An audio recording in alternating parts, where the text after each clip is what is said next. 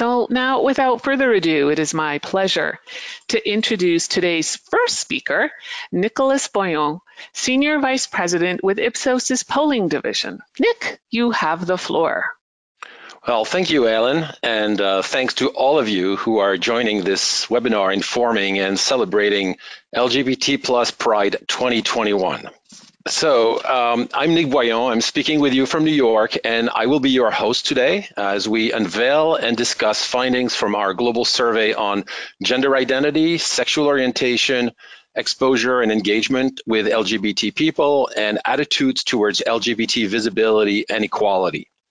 Then for the remainder of the hour, we will be holding a panel discussion about these findings. It'll be moderated by Oscar Ewan, who leads Strategy 3, Ipsos's marketing, brand, and innovation consultancy, who is also in New York.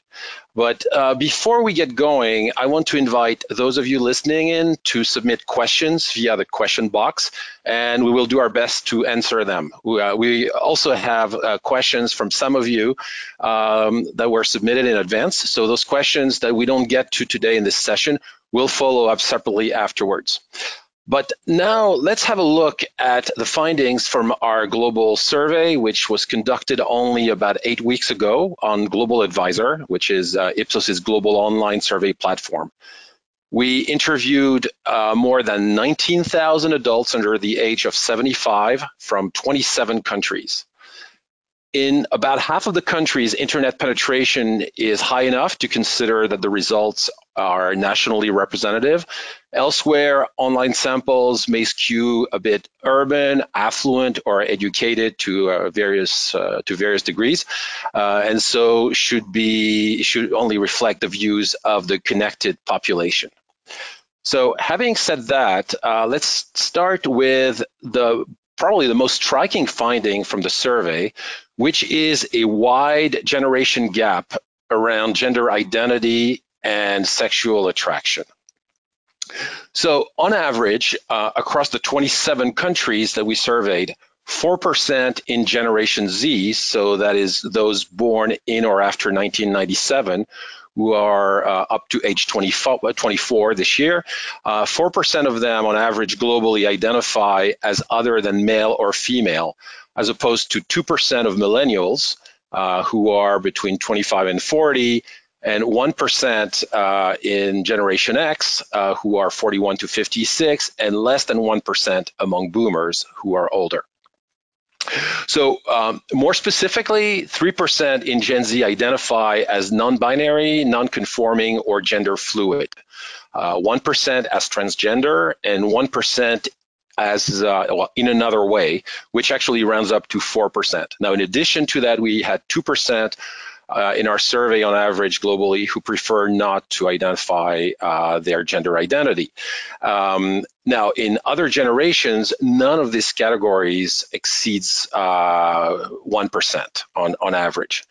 The numbers that we find in the US are very much in line with the global average. They're a bit higher in Canada than the global average.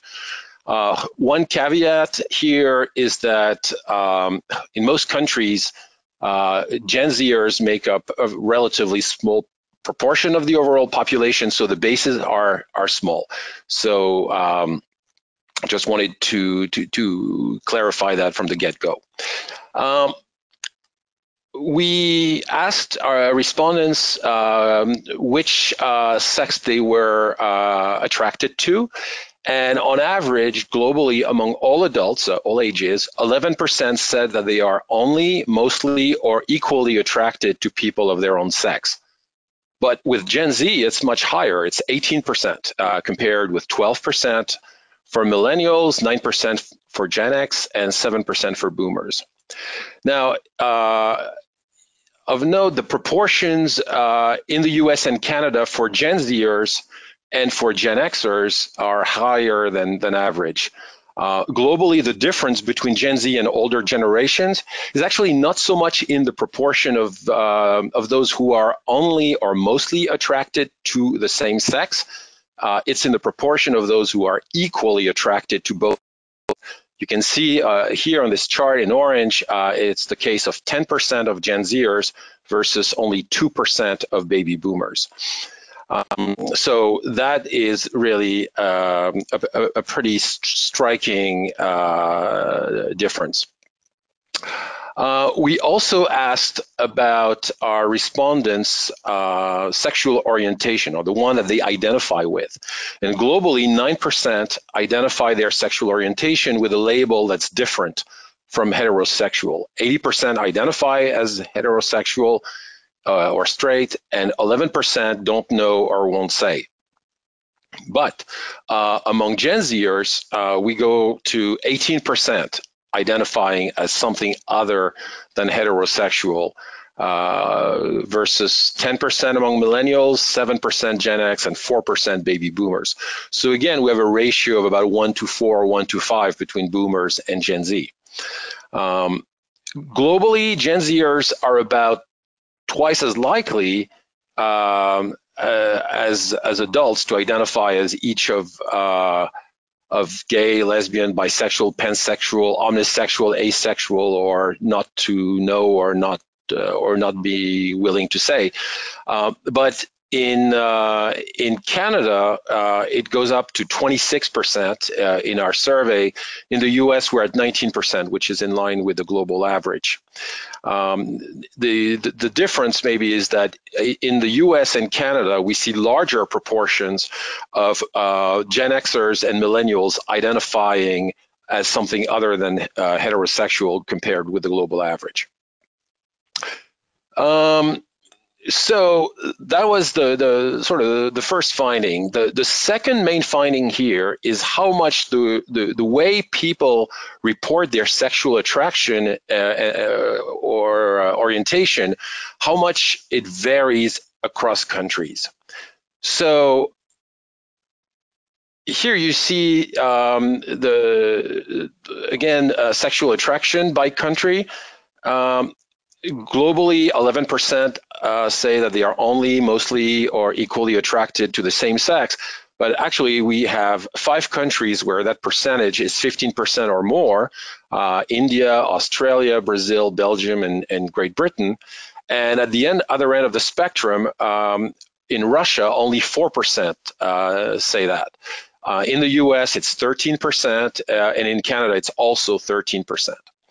One thing that I would point out is that in a few countries, large proportions of respondents preferred not to respond or said they did not know. So that was the case in Malaysia, 25%, in India, 14%, in Japan, 13%, who did not provide an answer to this question. And it really speaks to the level of discomfort around this topic in those countries. And then when it comes to the sexual orientation that people identify with, in fact, the percentage of people who are unable or unwilling to define it is even higher in some countries. In Malaysia, 39% would not identify it. In Turkey, 33%. In India, 24%. In Russia, 19%. So these are the 4 countries where we really had the largest percentages of people who were uncomfortable responding to the question. Now, identification as lesbian, gay, or homosexual is at an average of 3% globally, and it is actually the percentage that we find in the US, but it is higher, it's highest actually in Brazil, Spain, Australia, Canada, and the Netherlands at 5%.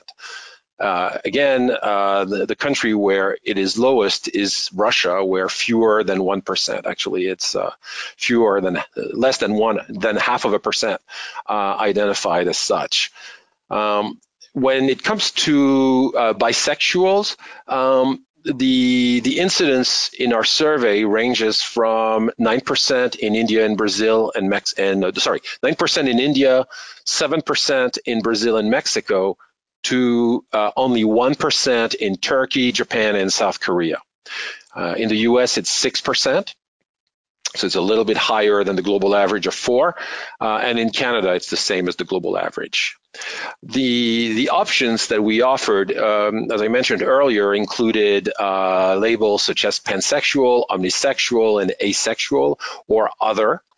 And the only country where we had more than 1% identifying as either pansexual or omnisexual is the US. And actually, almost all those who did are in Gen Z. I will mention also that we did not use the term queer on purpose because it does not translate well in many of the languages that we covered. So if respondents in the US or in English language countries were only identified as such, they had the option of choosing other. And finally, on the topic of sexual orientation, we asked the 200 plus respondents that identified as either transgender or non-binary, non-gender conforming, gender fluid across the world to tell us how they define their own sexual orientation. And what we found is a lot of diversity. It's really it's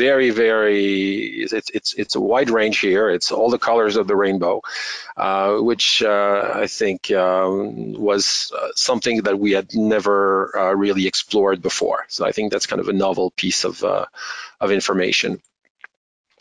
So the third main point here is that more than reported sexual attraction or orientation, exposure to LGBT people and engagement with the LGBT people and the LGBT plus community varies widely across countries. We see very, very significant differences. So on average, globally, 4 in 10 adults say that they have a relative, a friend, or a colleague who is lesbian, gay, or homosexual. So 42%. 1 in 4 tell us that they have someone close to them who is bisexual, and about 1 in 10 each one who is transgender, and one who is non-binary or non-conforming or gender fluid. But again, when it comes to knowing somebody who is gay or lesbian, in the US, the percentage is 57. So we have 57% in the US, 60% in Canada. It's among the largest numbers in the world, but not the largest. Where we see the highest is in Brazil, in Chile, and in Mexico at 66 and 64%. But in Japan and in South Korea, it's only about 1 in 12. It's 7% in both cases. So exposure to a bisexual person is less prevalent. We saw that globally. But again, it ranges from a high of 50% in Brazil to a low of 4% in Japan. In the US and Canada, it's around 30%. Exposure to both transgender and non-binary, non-conforming, or gender fluid people is actually most prevalent in Australia and Canada, and the US is not too far behind. One thing that struck me when it comes to these findings is how much the Americas, North and South, and Australia stand out relative not just to Asia, but also to much of Europe when it comes to LGBT visibility. So there is something about the new world here that stands out.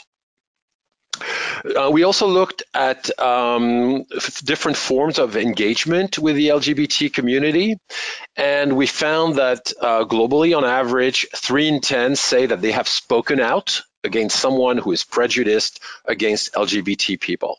But again, it varies widely from a high of 53% in Argentina to just 1% in Japan. 2 in 10 say that they have visited a bar or a nightclub, that caters primarily to LGBT people.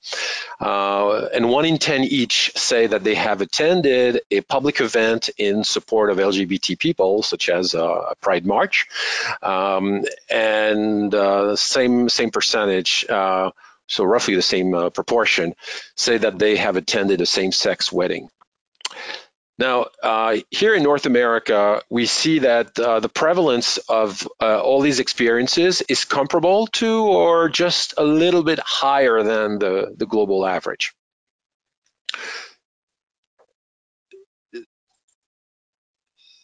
So the fourth finding is that overall, people tend to be more supportive of than opposed to LGBT plus visibility.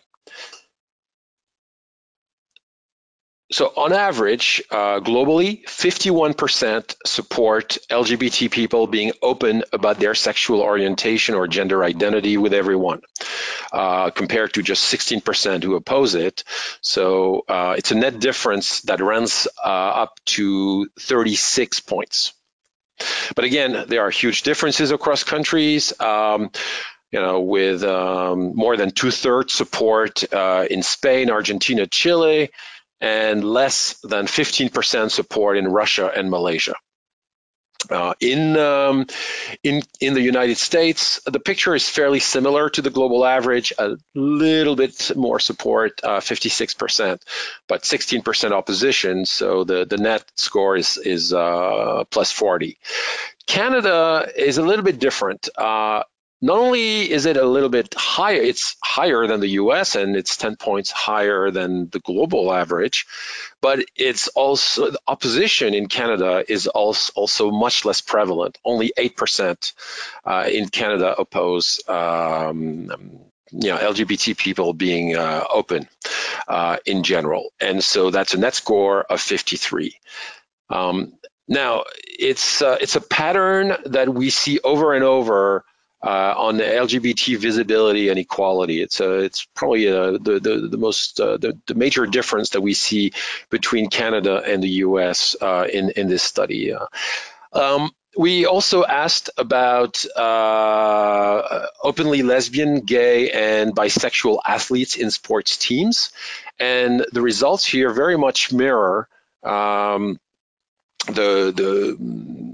picture when it comes to LGBT people in general. So there's really not any distinction between athletes and people in general. And it's actually interesting that, in the US, we have 36 points in favor of support, or it's a net score of 36 on this in the US, and that kind of informs the response of the NFL and of the Las Vegas Raiders when Carl Nassib, the NFL player, came out a couple of weeks ago, and it was actually received quite positively.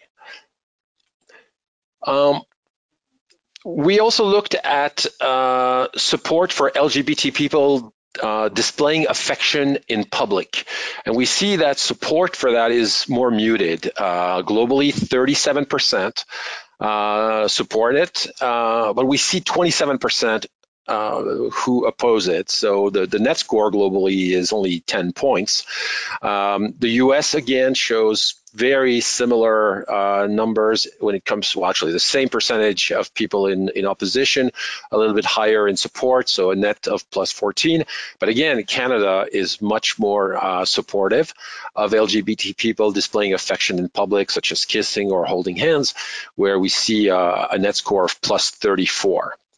And we asked about having more LGBT characters on TV, in films, and in advertising, and we see that the views on this are very much the same as they are about LGBT people displaying affection in public, almost the same numbers. So this brings us to the fifth main finding, the fifth and last main finding of this survey, and it is that there is strong support in most countries, but not all, for most forms of equality for LGBT plus people, but not all either. So let me explain that. The first country, we look at same-sex marriage first. And so a little bit of background, the first country to legalize same-sex marriage was the Netherlands back in 2001, 20 years ago. Then Canada made it legal nationwide in 2005. Here in the US, the Supreme Court decision that made it the law of the land dates back from 2013, 8 years ago. And so we wanted to have a look at where public opinion stands around the world on this topic. We had actually covered it. We had asked exactly the same question back in 2013, at the time only in 15 countries. We went back to the same 15 countries, by the way, so we have some trending there. So globally, we see that 54% support the right of LGBT people to marry legally. Full-fledged marriage equality. 16% say that same-sex couples should be allowed to obtain some kind of legal recognition, but not to marry. So combined, these make up 69% of the public globally on average. Full-fledged opposition to any kind of legal recognition globally is also at 16%, and then we had 15% who were not sure. Now, in most countries, we have 23 out of the 27 countries with either a full majority or a plurality in support of marriage equality.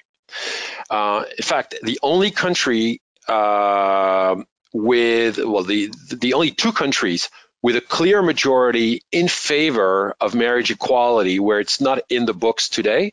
And you can see on the right-hand side, the dots kind of mention the current legal status in the various countries.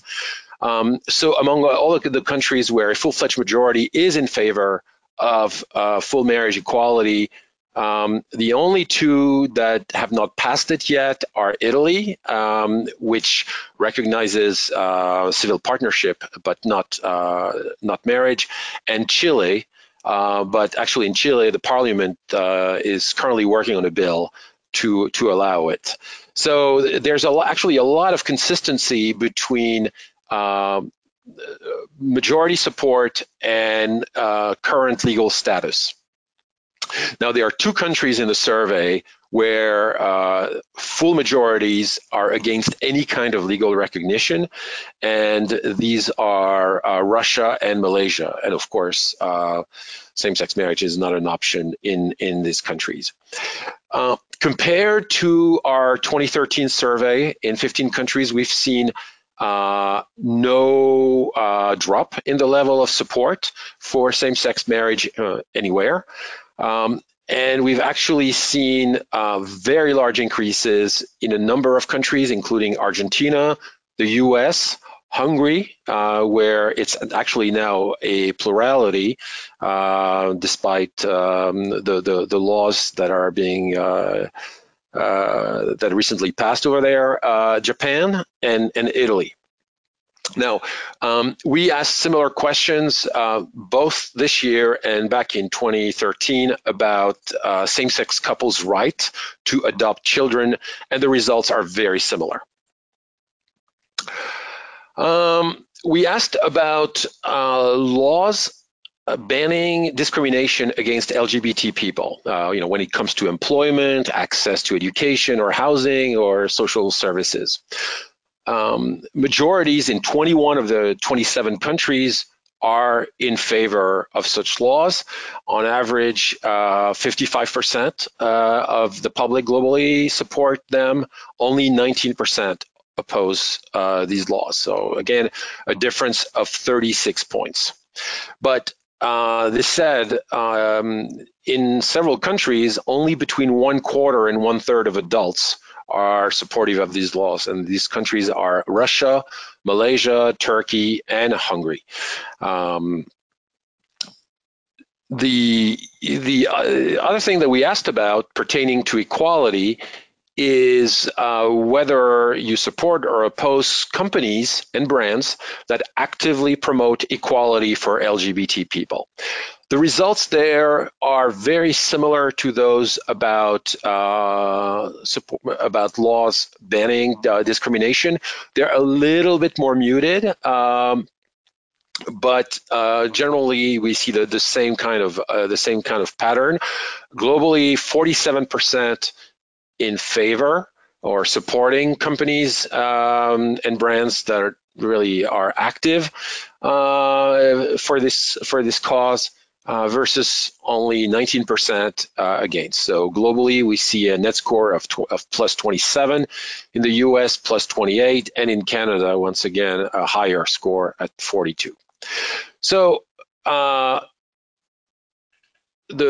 caveat here, or I would say the one area where we see public opinion not being as supportive of certain rights is when it comes to allowing transgender athletes to perform according to the gender they identify with. On average, globally, and I don't know if you can see this, or I may have actually, I apologize. I think I must have pressed on the wrong button. I don't know if you can see the... You're good there, Nick. Okay, great. Okay. So here you see 32% of the public globally support transgender athletes performing based on the gender they identify with, and an equal percentage oppose it. In fact, the net score is -1 due to rounding.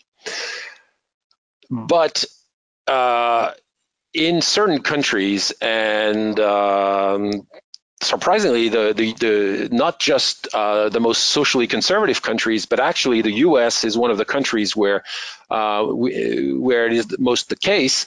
There is a great deal of opposition. So in the U.S., 45% oppose the idea of transgender athletes competing based on the gender they identify with, compared to 27% in favor, a 19-point difference. And for background, a number of states, including Texas and Florida, have recently passed laws that ban transgender athletes from competing in school sports that match their identity. And then California, I think yesterday or 2 days ago, actually banned travel by its officials to those states. So it's a very hot issue here in the US, and we will definitely keep monitoring public opinion on this. So this kind of wraps up the review of these findings. I will I'm showing you here a recap of the key findings of the survey, and I invite you to look for the full report on Ipsos.com. You have the URL here. You can download a report with even more data on it, and I will be happy to address any questions that you may have on it. And now I will pass the floor to our panel and let my colleague Oscar introduce our panelists. Fantastic. Thank you so much, Nick. Such great insights. Really interesting foundation on, I think, where we can build a rich discussion with our panelists today. And we have a rich, really great set of panelists today from the private sector, from an NGO perspective, and an academic perspective as well. I see their cameras popping up. Hello, guys. Let me introduce them now. So first we have Jessica Ryder. She's the Director of Brand Marketing, Insights, and Strategy at E&J Gallo Winery, the largest winery in the world and a top spirits producer with over 100 brands in their portfolio, including La Marca, New Amsterdam Vodka, High Noon Sun Sips, and Barefoot, the #1 selling wine in the world. More importantly, for the last 8 years, Gallo has earned a 100% score on the Human Rights Campaign Foundation Corporate Equality Index and recognized as a best place to work for LGBTQ equality. So that's great news. Prior to joining Gallo, Jessica held many research and strategy consulting positions on the agency side, guiding innovation and brand development strategies in a wide range of sectors. So thank you and welcome, Jessica. Next, we have Marianne Balfour. She's an economist at the Directorate for Employment, Labor, and Social Affairs of the OECD, the Organization for Economic Cooperation and Development. She's headquartered in Paris, where she leads the OECD's work in the inclusion of lesbian, gay, bisexual, transgender, and intersex people. Her recent work identifies the laws and policies that are essential to foster LGBTI plus equality and to what extent those laws exist across OECD member countries. So she's also a research professor at the Paris School of Economics and at Panthéon-Sorbonne University. She is a graduate of HEC Paris and holds a doctorate from the École Polytechnique. Thank you very much, Marianne, and welcome. And then finally, we have Andrew Flores. He is a visiting scholar at the Williams Institute of the UCLA School of Law and an associate professor of government at American University. His research focuses on attitude formation, attitude change, and public policies affecting LGBTQ populations and has appeared in the American Journal of Public Health, Public Opinion Quarterly, Political Psychology, and other peer-reviewed journals. His most recent work, which is interesting, is with the Williams Institute, examines the impact of COVID-19 on LGBTQ communities. So again, welcome and thank you all for joining us today. And then again, those of you joining us on the webinar, feel free to drop questions into the question box. We'll try to get to them as well. But where I want to start, maybe I'll start with you, Jessica, is looking at the data that Nick presented, what did you find interesting or surprising? I know you've been working in this space for a long time. Did anything surprise you? First, thank you for inviting me to speak on this topic. I really appreciate it, and it's a delight to be here. When I reviewed the data, I don't know that I would consider this surprising, but certainly insightful and worth pointing out. Noticing that we saw a relatively low percentage of people supporting LGBT visibility and representation in TV, advertising, et cetera. The caution that I would offer to this audience and this group is that while we have seen increasing support for LGBT visibility, though the number was low in TV ads, et cetera, I wouldn't take this to mean that it's less important. I would look at this as really a small disconnect or an important disconnect between social acceptance and true understanding of what it means for representation. And I think that representation really, truly matters in so many ways beyond just who and what shows up in our advertising and in our communication. And we should be thinking about, as marketers and insights people and business professionals, about how to weave and have representation end to end in the way we do business. So whether it is the people who are making our products, who are selling and marketing them, as well as who shows up in our advertising. That's so interesting. It is. I know we have a lot of marketers from great companies on this webinar, and sometimes I think it is a little bit up to us to kind of push the envelope a little bit, right? If you're always waiting for the public opinion and the surveys and all of the public opinion to catch up to where we are, I don't think we'd move very quickly. And so if you think about things, and when I started my career, I worked on Absolute Vodka as a brand, and I remember you really want to push the envelope a little bit, even before public opinion is there, right? You think about some of the early media things that happened, whether it was with Queer as Folk or Will and Grace. I think those of us on this call, maybe have an opportunity to actually kind of shape the conversation a little bit. I think you're so right. Brands have a responsibility, and we need to acknowledge that we are a part of culture and can shape and create that momentum. And so much of this is about, in my perspective, what kind of world do we want to live in, and what influence can we have as business people, but humans in this world, to advance and push us further along that path towards that world that we want to be in. Exactly. It's funny when you're flying and someone says they're a doctor on board, I never think I can do anything, but there are realms in which we can actually shape our society a little bit. Marianne, what did you find interesting or surprising? You have a much more global perspective sitting in Paris. Was there anything that surprised you in what Nick shared? Yeah, there are two findings that struck me, and both of them confirm that businesses can no longer treat LGBTI inclusion as a marginal issue that they can ignore. The first striking findings relates to the share of individuals who do not self-identify as heterosexual and who do not define their gender identity exclusively based on their sex at birth either. And this share is very large, especially among the younger generations. And complementary sources that we present in our own work at the OECD show that this share is on the rise. More and more people self-identify as LGBT over time, which is a phenomenon, again, driven by younger cohorts. The second finding that struck me is that there is strong support for LGBT equality, and that this support is globally, again, on the rise. This positive trend in social acceptance of LGBT people is very consistent with one other trend that we document in our own work at the OECD, which is the fact that laws critical to ensure equal treatment of LGBT people are increasingly adopted. Just to illustrate this trend, same-sex marriage was legal in 20 OECD countries in 2019, while no OECD country was allowing same-sex partners to marry 20 years ago in 1999. So this increase in social acceptance of LGBT people that you document shows that the fact that businesses publicize their commitment to LGBT equality is less and less risky.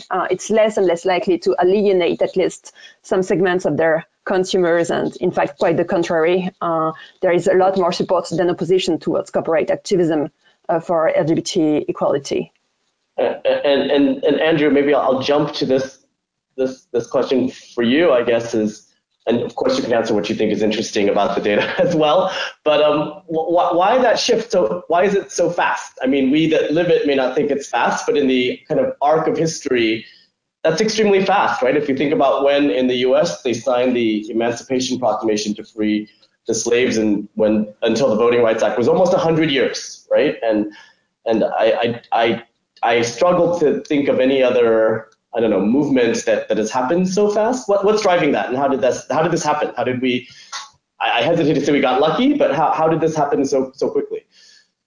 Thanks for the question, and I will, of course, want to speak also to fascinating findings overall. But you're asking kind of the question that has puzzled a lot of social scientists recently.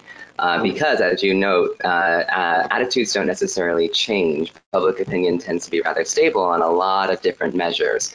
And as such, the question has been, what's driving this? Because if you think about traditional attitude change, normally is that there's generational replacement. Basically, older individuals who have a different set of values are no longer part of society, and younger generations tend to come in and right, and they carry a different set of values, and as you see, there are different generational divides across the globe about self-identification, and I'm sure you'll find in your data that there are generational divisions in terms of how people come to form their attitudes, say, around marriage equality and other topics, right?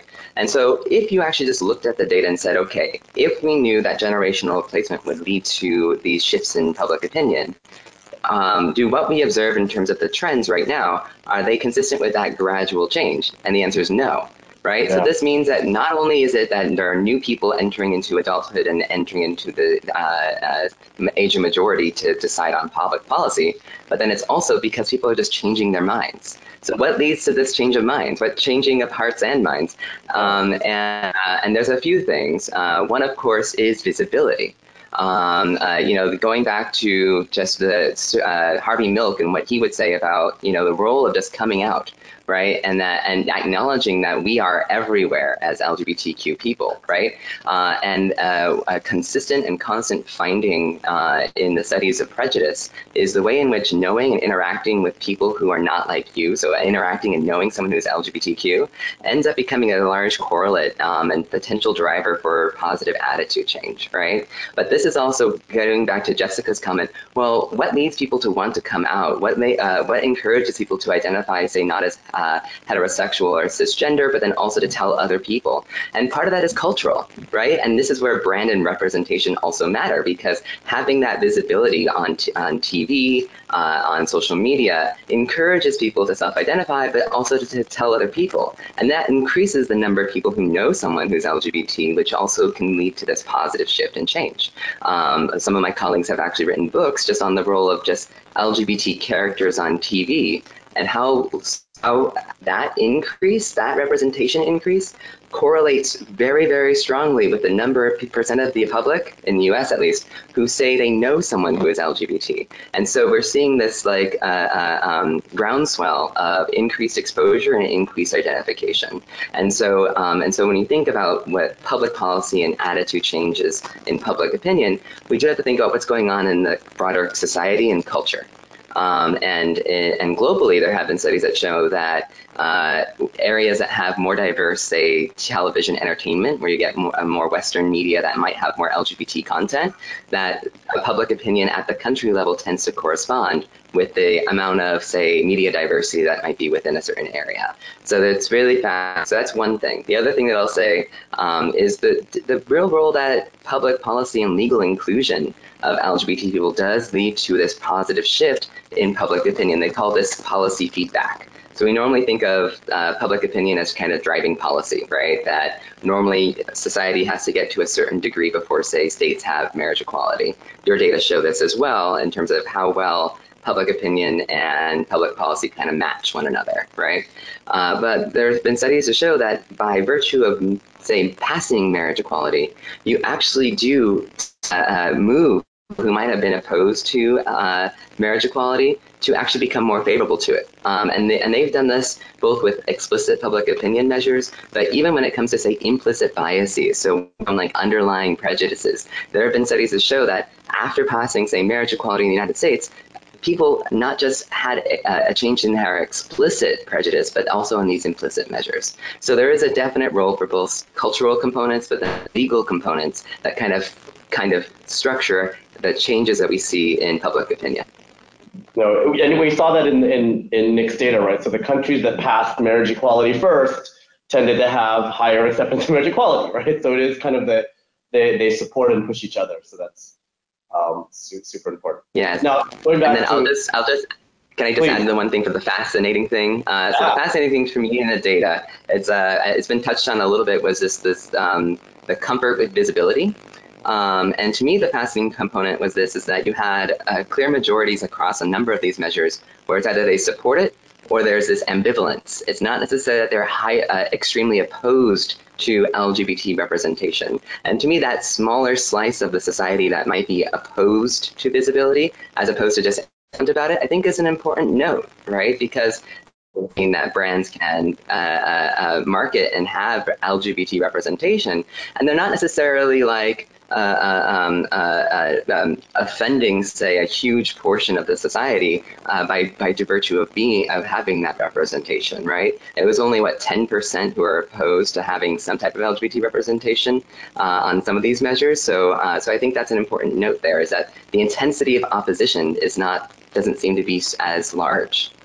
One of the things I love that you said, Andrew, when I think about the roles and responsibilities of marketers, is knowing that even that extreme negative or those that oppose, everything you just described says that public opinion isn't a static thing, right? Like, it is something that can be influenced, and just exposure and having that visibility out there can actually shift people's perceptions. And so even though we know there are companies in general tend to be very conservatively minded and often more worried about those that they're going to offend than the other side of the equation, but recognizing that even in the actions that we take as business people or humans in general can start to diminish that extreme negative over time. And in this instance, as you just described, it's happening more quickly than in any other way that we've seen before, is, I think,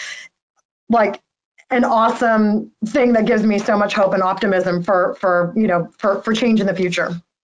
I love what you said about, it's against fighting the people. You have to evaluate the people that are opposing. And I guess you, Jessica, since you've been in so many of these decision boardrooms where they're making decisions on, okay, do we do these marketing campaigns? What are those conversations like? Like, what do the people that oppose it say, and how do we trigger that conversation, and how do we kind of bring this to the front? Because I imagine a lot of the people who are joining us today are sitting in, marketing decisions positions where they're saying, well, should we do a special campaign? Should we celebrate?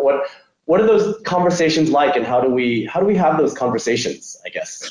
And then similar for you, Marianne, I'm sure there's the same decisions on the employment front, right? Do we pass these equality laws? Do we pass these non-discrimination laws? Like, what are those conversations like, and how do we have them? I guess maybe Jessica, you want to start there? Yeah, these you're right. These conversations are happening all the time, and in companies like Gallo that have, of course, our corporate entity as well as individual brand identity and decisions, that can even add a layer of kind of complexity and interest in these conversations. But what I would say to marketers and business people is really to be brave and courageous about what we want to do here. A lot of the conversation tends to be there is fear of misstep or fear of doing something wrong. When I think about what might be underlying those concerns, is back to Andrew's comment around exposure and visibility. To me, that underscores the potential disconnect at times between the people who are making some of these decisions and the communities with which we want to reach. And so as an insights professional, I am constantly trying to bring both the intersection of data, hard data, and empathy, which would be more, I don't know, a heart connection to, or a familiarity and exposure to these different populations that we care about or we're interested in marketing towards. And so you can't just rely on the data, otherwise you will be so behind the times. So the more that we can bring that empathy into the equation and encourage that connection or familiarity and exposure amongst the decision makers to be brave and to recognize and appreciate the changing headwinds of culture, the better we can get where we need to go.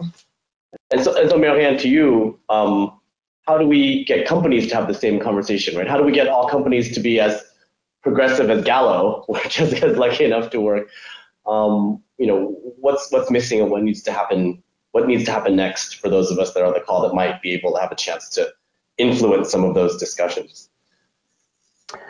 So in terms of marketing, of pride advertising, I think it's very important to speak a universal language, which means that rather than focusing on issues that are too specific to LGBTI people, you should concentrate on the issues of broader interest to the general public, such as values that both LGBT and non-LGBT people hold dear in their everyday life and that they are willing to fight for. And this seems to be the best way to connect non-LGBT people with messages of inclusion. In the workplace, so we know that we are still very far from LGBT equality, despite a clear causal relationship between LGBT inclusion in the workplace and business economic performance. We have plenty of evidence that shows that discrimination based on sexual orientation, gender identity, sex characteristics is still very widespread. So it's very urgent to take action. And I think it's important to try to proceed stepwise so as to ensure support from all stakeholders. So the first step is to try to publicize employers' commitments to not discriminate, to publicize their commitments that they will recruit staff and extend to each individual the same benefits, salaries, opportunities for training or promotion, regardless of sexual orientation, gender identity, and so on. And this can be done by signing charters or declarations, such as the Declaration of Amsterdam that was created by Workplace Pride in Europe.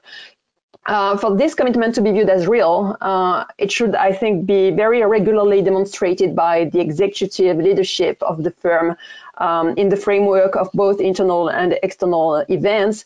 It's also very important to clearly explain this commitment to the different levels of management so that managers become allies.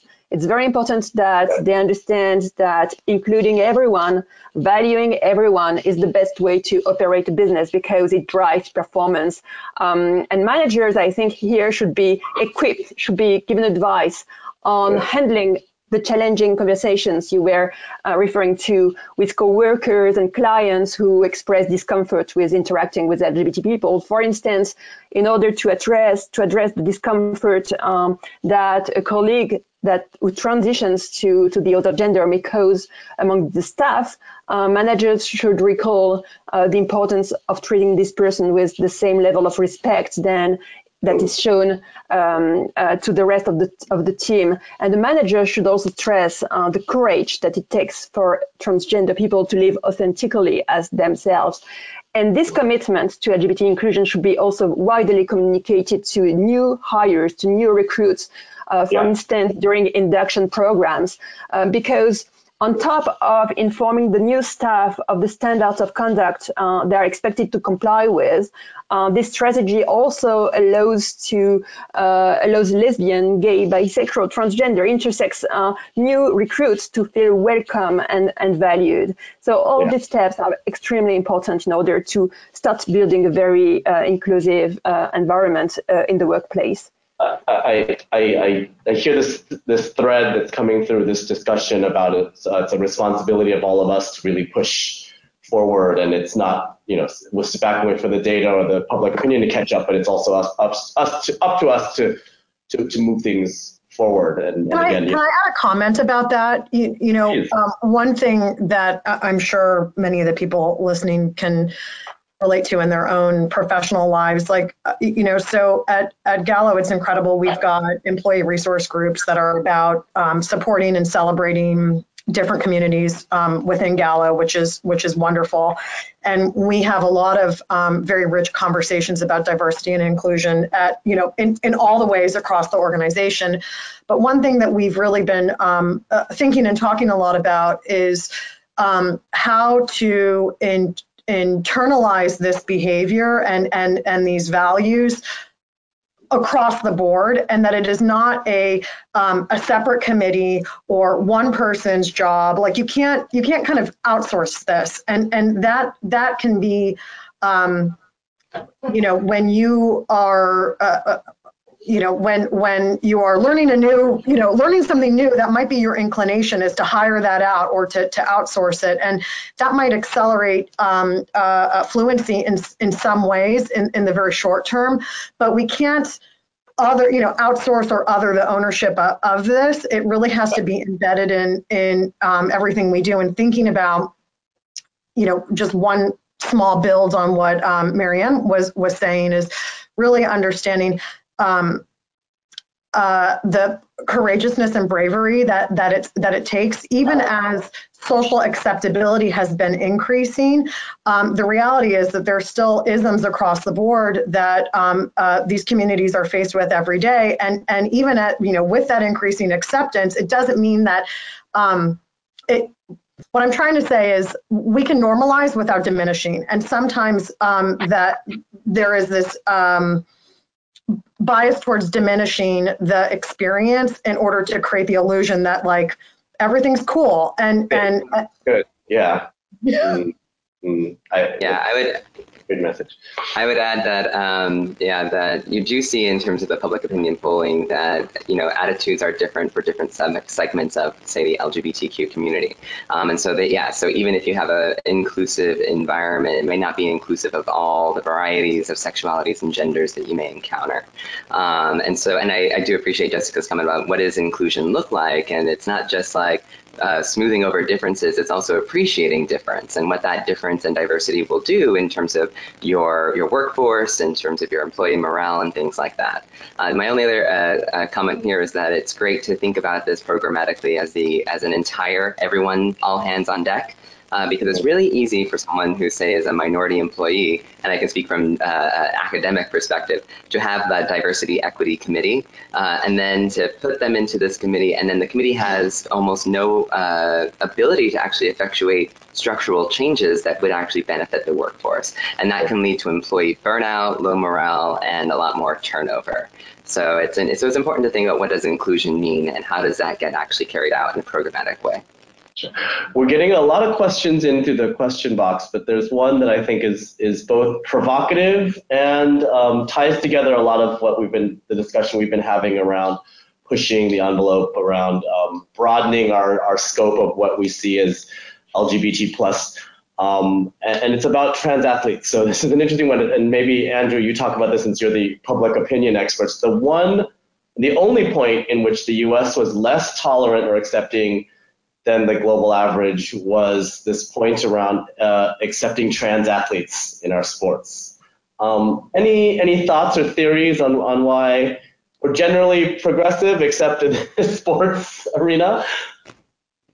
Well, I mean, you're right, Oscar, in thinking like looking at what's going on in the United States right now around state policies, around, say, trans youth and athletics and sports participation. It's not just a random fact that these states are proposing these policies. These states are proposing these policies. It's a coordinated effort. Actually, there's an event that happens in DC. It was all virtual, but the last year there was the Value Voter Summit, and there were whole sections of that convention that was dedicated to talking about transgender athletes and how they're going to pursue policies to, say, ban transgender athletes from participating in sports based on their current gender. Now, why is that the case? Well, part of that is because the public attitudes are at this kind of position where they're kind of against these issues. And why? This has been a question that myself and others have been trying to examine now. There is this question of fairness that kind of gets put out there. There are some people who think that transgender people participating in athletics based upon their gender somehow creates an imbalance in terms of physical abilities, and that it would ruin, say, sports competition. And there is, again, further discussion and focus on, say, how this might affect women and girls, which is always the case when you think about discussions around the rights of transgender people. This was similar to the discussions that happened around bathrooms and public accommodations, is, you know, what happens when you have a transgender woman go into a woman's restroom? And the answer is that the data kind of show they just use the restroom. There's no kind of correlation between that and say, the violence that the scare tactics that get put out there, right? And so that's the same thing that's going to be happening here, is that there's a lot of public misunderstanding and lack of familiarity. And when it comes to those kinds of questions, people really easily can jump to a conclusion that would say, oh, well, I'm not in favor of that, right? They don't fully understand the question. And so then the question is, well, how do you change people's minds? How do you inform the public? And there you have to think about kind of the stories that you tell. Again, it's branding or marketing. It's also like the narratives. And there was a recent documentary about transgender athletes that's called Changing the Game. And it's trying to tell those stories, those real stories, that kind of put a human face on trans athletes, as opposed to this kind of a scarier thing or somehow out there.